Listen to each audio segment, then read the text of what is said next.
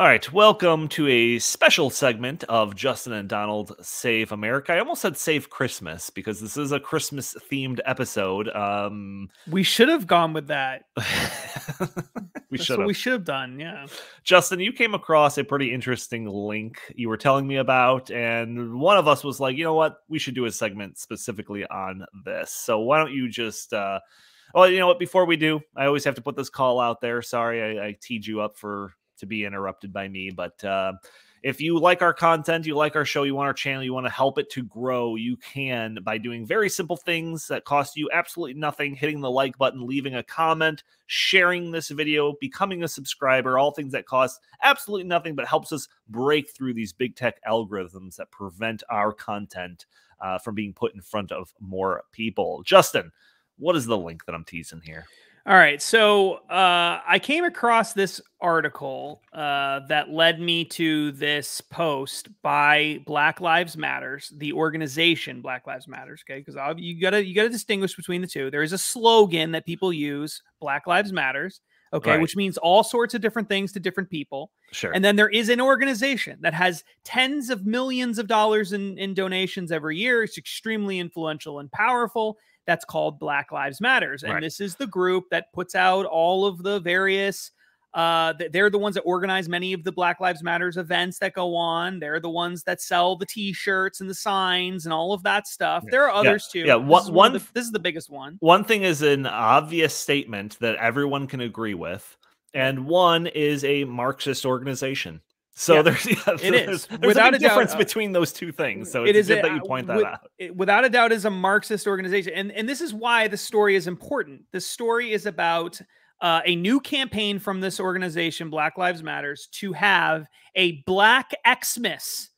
Now, what is Black Xmas? They want to replace Christmas or alter Christmas, fundamentally transform Christmas, you might say, into a Black Xmas. And this story is really important because you might be thinking, well, you know, this is just about, you know, they want to buy from Black-owned businesses or something. That's part of it, but it goes so much deeper into that. And what it shows beyond any doubt whatsoever is that the organization Black Lives Matters, again, the biggest organization in the world for BLM, the group that gets tens of millions of dollars from all sorts of celebrities and nonprofits and wealthy donors and everything. This group is a Marxist, socialist, radical, racist organization. That's what it is. Not the people who say Black Lives Matters, who march in the streets necessarily, who believe in the cause of equality for all people, but for the organization, it is absolutely, without a doubt, a Marxist organization. So this is there's plenty of evidence of that already, by the way, but this is like ironclad. I never have to ever show any evidence again other than this. It is definitive. So I wanted to point this out. What is Black Xmas all about? All right. So this was released on November 24th, this article, which is right around the time of Thanksgiving. Right. It was the day before Thanksgiving, I think, right? Or yeah, something like that.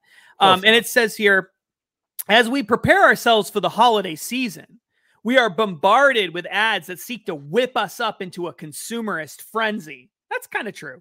Black Friday sales are being rolled out weeks in advance of Thanksgiving, and at every turn, white supremacist capitalism is telling us to spend our money on things that we don't need to reap profits for corporations. Now, let's just stop for a second. White supremacist capitalism. Notice the hyphens. As an editor, I'm very attuned to hyphens. What do the hyphens signify? This is one thing. That's what it signifies. Whereas white supremacist capitalism, you can't have any other. There is no other kind of capitalism. It's all white supremacist. Yeah. They are more explicit about that later. It says here, as BLM-LA, that's Black Lives Matters Los Angeles organizer Jan Williams reminds us, quote, capitalism doesn't love Black people. Remember what I just said a second ago? Capitalism doesn't love Black people. In fact, white supremacist capitalism invented policing, initially as chattel slavery era patty rollers, in order to protect its interests and put targets on the backs of Black people. Under modern day policing, those targets have been affixed to the backs of Black people, and then it names a bunch of people who they say were murdered by police officers. I don't know anything about any of these stories, so I'm not going to, comment on those. But it goes on to say, beginning in 2014, so this has been going on for a while, in response to John Crawford's murder by police in Beaver Creek, Ohio, Black Lives Matter has been challenging people to dream of a Black Xmas, to intentionally use our economic resources to disrupt white supremacist capitalism and build Black community. So what are the things that they want us to do? Build Black better. That's hashtag build Black better. Yeah, that can catch on. You should suggest that. You should write in a comment. You should reach out to them. I'm sure we can find their contact information. You can reach out to them. Build Black is the first one. So invest in Black-led, Black-serving organizations by making donations of your loved ones as holiday gifts. That's perfectly fine. Number 2, buy Black. This is where we get a little racist. When buying items, spend exclusively with Black-owned businesses from Black Friday through New Year. So it's literally saying, don't buy from white people, don't buy from Hispanics, don't buy from Asians, don't buy from halvesies, don't buy from anybody. Right. Only buy from people who are Black. That's it. Don't buy from anyone else. How is that not an overtly, horrifically racist thing to say? Yeah, no doubt. That's pretty bad. Not just for one day. They're not saying, you know what, let's just have this one day where we support Black-owned businesses, and then every other day you can buy from other people. No, they're saying for the entire holiday season, stop buying from any other race. Anyone else. The only people that you should be buying from, the only ones, are Black people. Again, there's nothing wrong with supporting Black businesses, but that is a fundamentally horrifically racist thing to call for. Now, can you imagine if we had a buy white campaign hashtag? And when buying items, spend exclusively with white-owned businesses from Black Friday through New Year's? Can you imagine what they would say if that was the case? Then they double down on it. It's not just buying from these businesses. You also have to, number 3, bank Black. Move your money from white corporate banks that finance gentrification, prisons, and environmental degradation to Black-owned banks. So stop banking. That don't finance any of those. Apparently, they don't do that. So don't bank with anybody that is a white bank. Base your banking decisions entirely on the skin color of the people who are running the bank. That's essentially what they're suggesting here. And what did they say? Did they say to banks of color? No, they say to Black-owned banks. So no Hispanic-owned banks, no Asian-owned banks, can't do business with any of those people. Again, this is fundamentally a horrifically racist thing to say. I'll let you continue, but one thing I don't really get about this is, like, if there was an actual white supremacist that's like reading this, right? Like someone who is legitimately racist, completely white supremacist, wouldn't they be like, yeah, I agree with all of this. Like, don't buy any of my stuff. Like, I don't want your money. Like, don't put your money in my bank. Like, they would be in complete agreement with all of this, wouldn't they? I think so. I mean, I don't get it. I don't get it. It's like the white supremacists and BLM completely agree on this. I'm almost positive. Right. I think that's true. I mean, it's really bizarre. But I definitely think that that's what's going on. Now, they launched a whole website for this. If you scroll up on your webpage there toward the top, there's a link. Where is it? Oh, wait, actually, no, sorry. It was under number 3, Bank Black. Wondering where to start, resources available, Black Xmas. Yeah, click on that. Yep, click on blackxmas.org.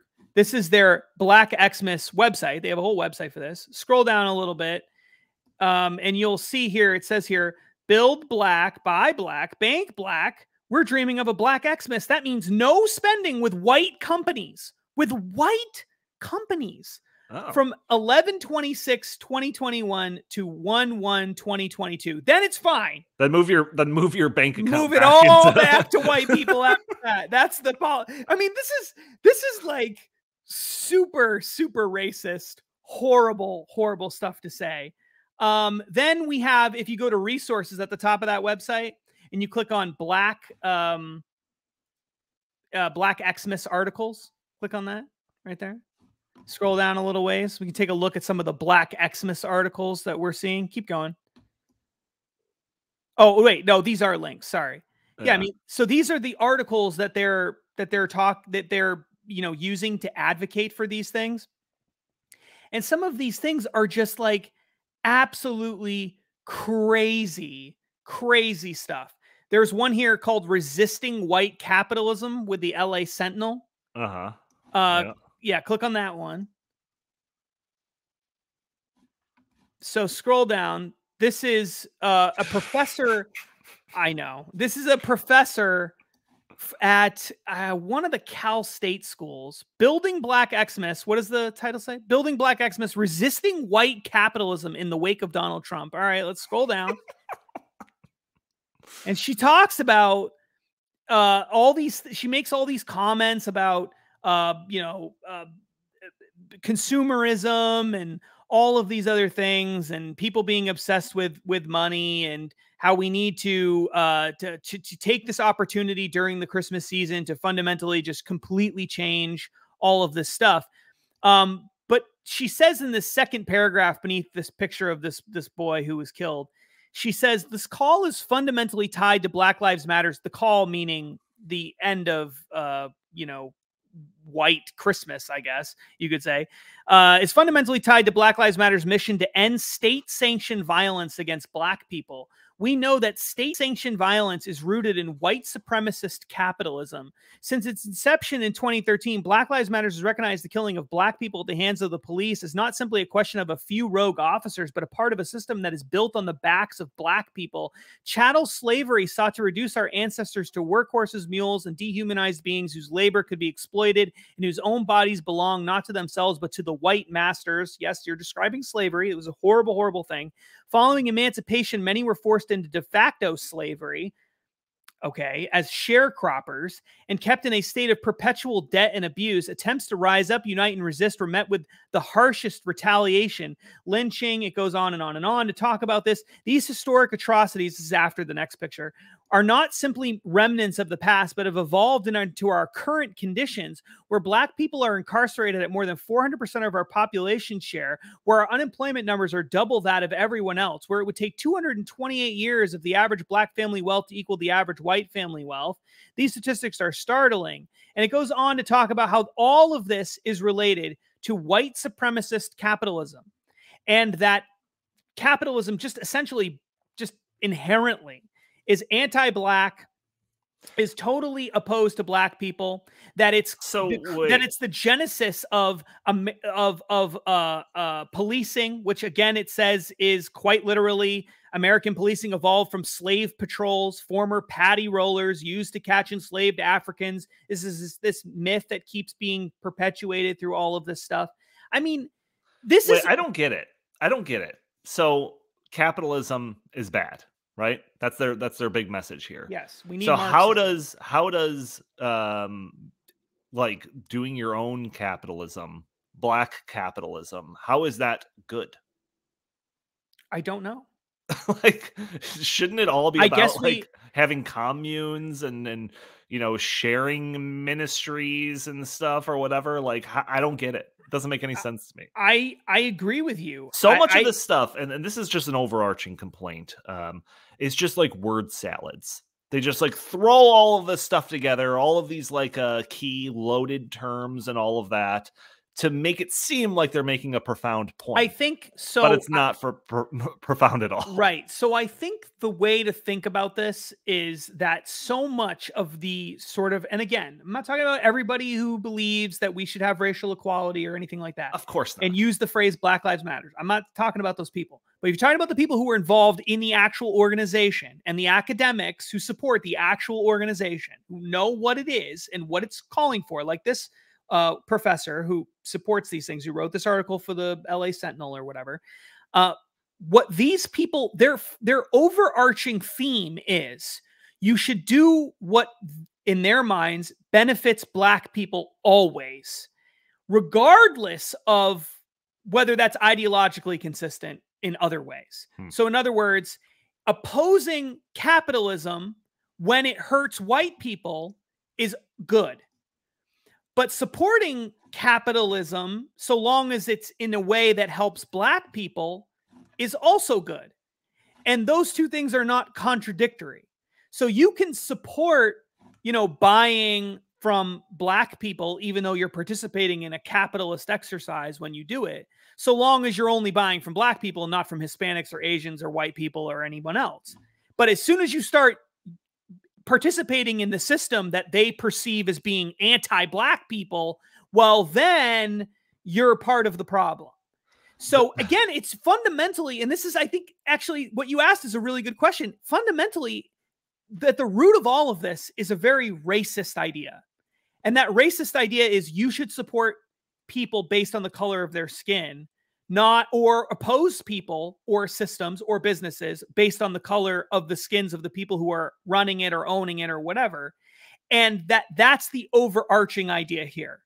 Is it support black people no matter what, even if it means supporting capitalism sometimes, but oppose white people no matter what, regardless of what that means for your other ideological beliefs. And I know that sounds like I'm being like really, really harsh on them, but how can anyone disagree with the language that they're saying on their own website when they say stop buying from white people, only buy from black people, stop banking with white people, only bank with black people? How else can you interpret that other than that is horrifically racist? Oh yeah. And absolutely awful and Marxist in its tone and everything else. It's obviously that, but you're more than anything else, it's racism. I mean, that's really what it is. If you're gonna like factor in the actual amount of people that are like subscribed to this, like the actual membership, the size of the group itself, this is the most racist organization in America right now. Look at this under hashtag Bank Black. The monetary system which creates and maintains the value of the almighty dollar was designed to reproduce imperialism, institutional racism, and inequality. In a just world, the American dollar wouldn't be a destructive economic cudgel used to compel submission to the capitalist order. Perhaps in this world, money wouldn't exist at all, and humans would produce goods and services for common welfare with no regard for personal gain or capitalist acquisition. Now, what does that is communism. Like? That is absolutely communism. That is communism. It's the definition of communism. Quite literally. I mean, it is the definition of communism. And so that's my point. This organization is a communist, Marxist communist in the most traditional sense. It is a communist, Marxist, it may be globalist organization. I don't know, maybe not. I think it is globalist because some of the other stuff I've read, I think, suggests that it is. And they have an international group that's sort of the umbrella Black Lives Matters group. So I think it is a globalist communist organization, but this is not us making it up. Like, it's on their freaking website. So look at the website. We run stoppingsocialism.com, Stopping Socialism TV, right? So one of the big criticisms that we constantly get is like from people that don't read our stuff or listen to our videos is like, we call everything socialist.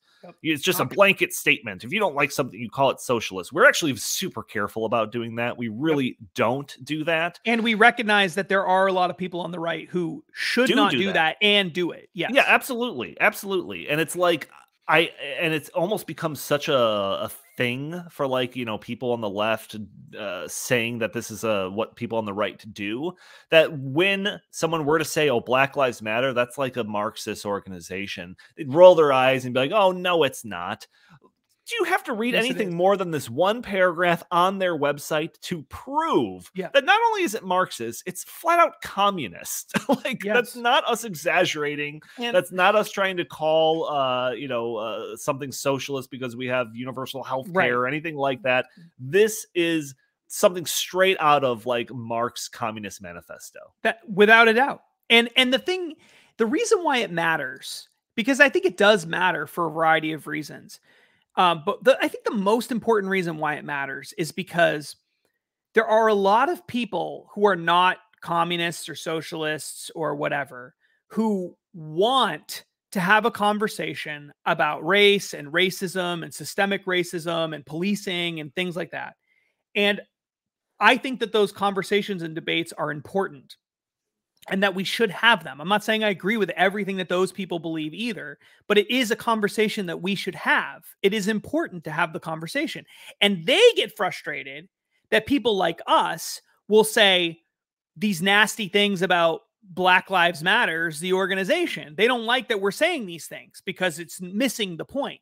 But our argument is, you people are the ones who are tying yourselves to a radical Marxist organization, and that you're demanding that we treat it like it is not a radical Marxist organization. Right. And I'm sorry, but we won't do that. Right. So I'm happy to have the conversation. Let's have it. But everyone who's on that left side of the political spectrum that wants us to have this debate has to first say, yeah, we don't support what these people support either. We agree. Right. We don't want communism. Yeah, sure. Okay, if you're willing to do that, then let's come to the table and have a conversation about all sorts of other things. But most of the people on the left are not willing to do that. They're not willing to say, yeah, you know what these people are saying, that's way too far. They're not willing to do it. And that's part of the problem. You want me to overlook it. Why? Why should I have to overlook literally communists, racist communists, who are saying that I shouldn't buy from Asians and Hispanics and anyone except for Black people? Only Black people you should buy from. Only Black people you should bank from. And by the way, policing is basically just a evolved form of slave patrols.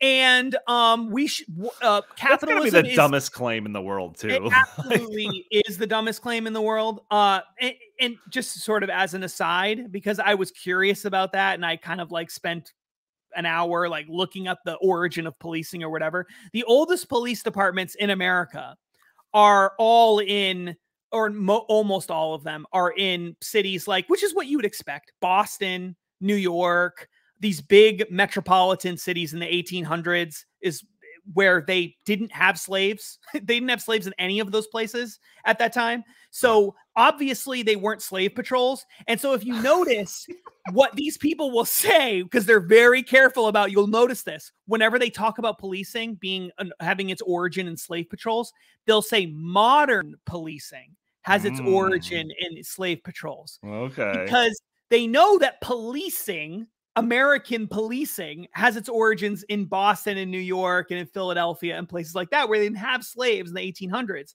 So they say modern policing so that they can somehow make it as a caveat, like, well, that kind of policing is gone. The modern kind of policing, that's all from slave patrols and KKK sympathizers and on and on and on. As if I'm supposed to believe that the police department in New York City and you know, Minneapolis and whatever, it was taking its cues from Birmingham, Alabama's police department. Like, that's where they came up with policing. That's the most ludicrous argument of all time. But that's what these people believe. And if we're going to actually have a conversation about race and racism and policing and whatever, you and I are like very sympathetic to reforming policing in America. Sure. So I'm all for, let's talk about how we reform policing and make sure police are not abusing their power and becoming, you know, out of control. I'm totally fine with that. There's lots of reforms of police I support. But the idea that we, in order to have that conversation, have to get down on one knee and pledge allegiance to a Marxist, communist, racist organization like this is completely ridiculous. Yeah. So the left has a responsibility. The people who are on the left who really want to have this conversation in a genuine way, they have a responsibility to denounce this kind of stuff. Right. They don't have to denounce the slogan, but they have to denounce the organization. And then we can have the conversation on those terms. Or just let's not have the conversation on those terms and just have it on totally different terms without all of the baggage. Sure. But that's not what a lot of these people want. They will settle for nothing less than me bowing down to a Marxist, racist organization. And I'm sorry, but I'm not going to do that. Absolutely not. I'm not going to do it. All right. Yeah, I'm very curious to see what everyone listening to this, what their takes are on it. So, you know, leave a comment in there. Make sure to hit that like button, share this content, make sure you become a subscriber. All absolutely costless things that you could do to help our channel grow and get these videos more exposure. Justin, where can the fine people find you? At Justin T. Haskins on Facebook, Twitter, Getter, Parler, and all the rest. Fantastic. All right, awesome. We're going to sign off for this episode, but if you want to see more content, feel free to check out the rest of the videos on this channel. You could also go to Stopping Socialism TV for great content, and StoppingSocialism.com, and different Stopping Socialism social medias, whether it's Facebook, Instagram, Parler, Twitter, all of those things. But thank you all for tuning in. We'll talk to you next time.